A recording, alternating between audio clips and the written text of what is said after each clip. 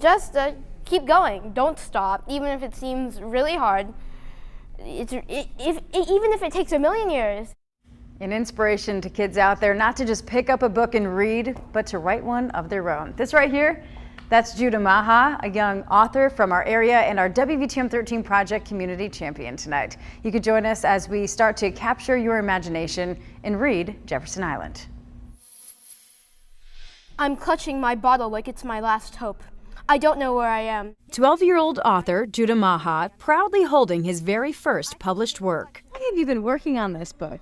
Oh, since I was like 9. It's been a while. Pen to paper, weaving words eloquently through the pages of his very first horror novel. I can see the reflection of the moon on the water and a tiny bridge in the distance.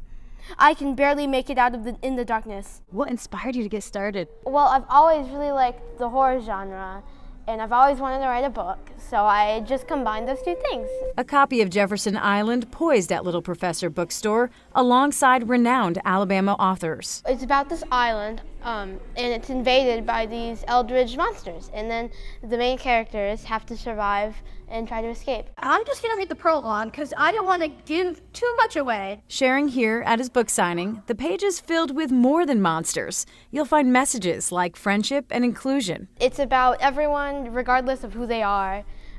People of different social classes, different everything, and they're all getting together because they need to survive. Real authors start at this age, that's absolutely so special. Dr. M.K. Foster, a writer, researcher, educator, and employee of Little Professor Bookstore, published her first poem at the same age. To know that Juda's doing this at 12 and putting his stories out there, learning how to take feedback, to work with an editor, to witness the publishing process. How long did it take to go through the process of publishing it? I know that probably. Oh, that took like a year probably. And the pictures? Yeah, those are his too. I illustrated it. You illustrated it too? Oh, it took a whole summer. It was so hard. He's a busy kid who makes time for his craft and has practiced discipline and dedication. 20 minutes a day, he writes. And of course, he reads a lot too. Well, for me, books just help me become a better writer because it exposes me to different writing techniques. Juda's motivation, a deep appreciation for his heritage. You had a lot of people that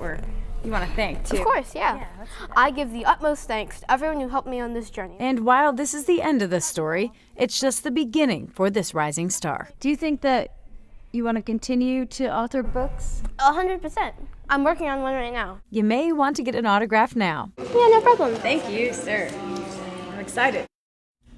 He is pretty incredible. You can get a copy of the book at Little Professor. It's right here in Birmingham. You can also get a copy online. I'll put that link right on our website. Thank you, Judah, for being an inspiration to all of us. I love his excitement for his work. And reading and for writing. It's nice to see in a kid his age.